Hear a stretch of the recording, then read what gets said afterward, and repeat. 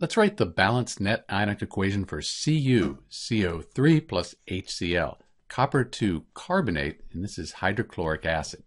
So the first thing we need to do with net ionic equations, we need to balance the molecular equation. This is the molecular equation. I can see I have two hydrogens here and just one here, and then two chlorines here and just one chlorine here.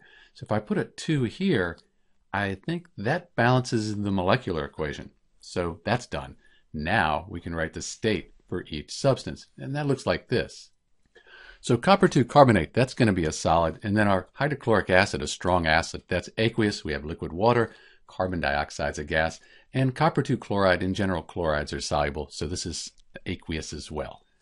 Once we have the states, we can split the strong electrolytes into their ions for the complete ionic equation, and that looks like this. Note that we don't split solids apart in net ionic equations. So this is the complete ionic equation. Also note we don't split liquids and gases apart when we do net ionic equations. Now we can cross out the spectator ions. They're the same on both sides.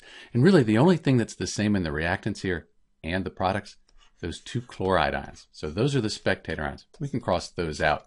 What's left, that's the net ionic equation for CuCO3 plus HCl.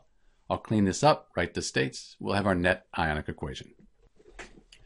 So this is the balanced net ionic equation for copper-2 carbonate plus hydrochloric acid.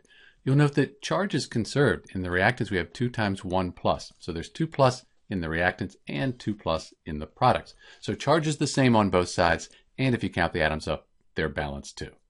This is Dr. B with the balanced net ionic equation for CuCO3 plus HCl, copper-2 carbonate plus hydrochloric acid. Thanks for watching.